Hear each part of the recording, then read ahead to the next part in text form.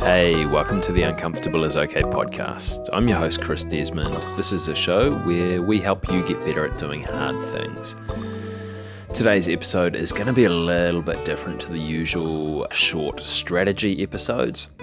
I'm currently lying here on the couch with my feet up in the air, just recording this on, plugged my lapel mic into my phone. Some of you guys may have seen on social media that I had surgery yesterday. So 12 years ago and 11 years ago, respectively, I broke my left leg and my right leg and ended up getting some metalware put into them. And I had a plate and some screws in my left ankle, and I had a rod and some screws in my right tibia. I'll tell you the story actually of how I broke them. So the right tibia, I was playing rugby and went in to make a tackle on a guy, wrapped him up kind of around his shoulders, and he spun in the tackle. So with my momentum, I kind of spun around. I was hanging onto him, my legs flailed out to the side. One of my good mates, actually, one of my teammates, running back the other way, just smacked partway down my shin, broke the bone, and ended up lying there on the rugby field. Had to wait for an ambulance to come and get me, and then when they moved me from the field onto the stretcher, apparently it looked like I had two knees, so that was pretty gross. And my coach at the time still reckons that 11 years later, that's the worst noise that he's ever heard. So that was a rod that went into my right leg. The left leg was a slightly more amusing story. I'd seen this girl a couple of times, and we went out into town one night and had a few drinks and went back to her place, and she'd just moved houses, and she had a loft bed which was probably 2 and a bit meters up off the ground. Loft beds are pretty weird. They're a thing here in some houses in Wellington to create more room. So yeah, climbed up the ladder onto the bed, fell asleep, and woke up in the middle of the night and needed to go to the bathroom, and spun myself over the edge of the bed, pushed off, and all of a sudden realized that there wasn't any floor there because I was still half asleep and it was dark. Tried to stop myself on the way down, didn't manage to stop myself on the way down, fell heavily on the floor and ended up with my foot pointing backwards while my knee was still pointing straight ahead. She called down and said, "Are you okay?" And I said, no, I think you probably need to call an ambulance, please." I'm lying there on the floor. All her flatmates pile in because they'd been woken up by this massive thump of someone hitting the floor.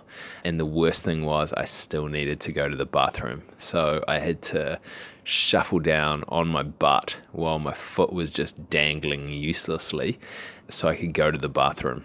That was the plate that went in my left ankle. So I've had them in for 12 years and 11 years respectively. And for the most part, they've been pretty good. Recovery from the ankle, I was in cast for 8 weeks and then probably 6 months of rehab to get back to running and doing things like that. For the rod in my tibia, I was on crutches for about 3.5 months. And then probably again about another 6 months of rehab to get back into doing things. And for those of you that have been listening to the podcast for a while, you know that they haven't really slowed me down or stopped me that much. I've run ultra marathons on them, I've played rugby on them, I go surfing, not very well admittedly, mostly it's paddling, but do yoga, lift weights, and generally am reasonably adventurous on them. They do get niggly. They did get niggly occasionally, which was part of the reason to decide to get them out.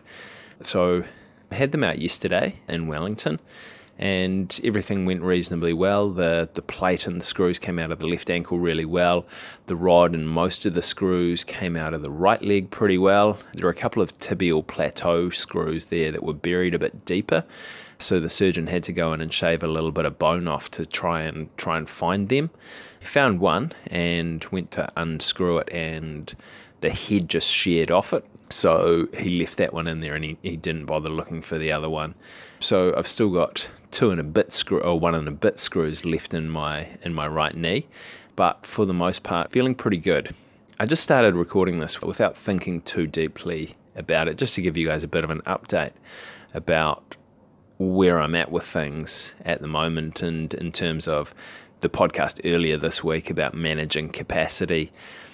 And again, this is another nice reminder just to take it easy on myself, to be my friend, to not need to push too hard. Even though I can lie here on the couch with my feet in the air, recording a podcast, which is pretty sweet.